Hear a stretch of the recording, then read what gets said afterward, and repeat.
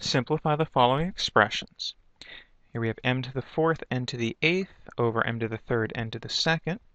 One of our rules for exponents tells us that if we divide numbers that have the same base, we leave the base alone and we subtract the exponents. So I can take this single fraction and think of it as two fractions, m to the fourth over m to the third times n to the eighth over n to the second.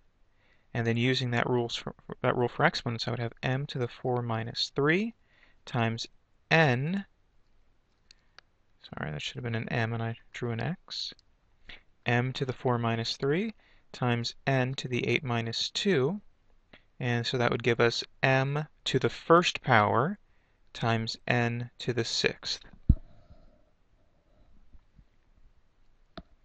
Similarly for the second exercise, I can think of this as 24 over 9 times x to the sixth over x times y to the fifth over y to the third.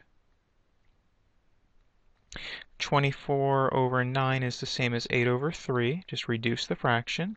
Then I would have x to the 6 minus 1, and I'd have y to the 5 minus 3. So that would give me 8 thirds x to the fifth y to the second.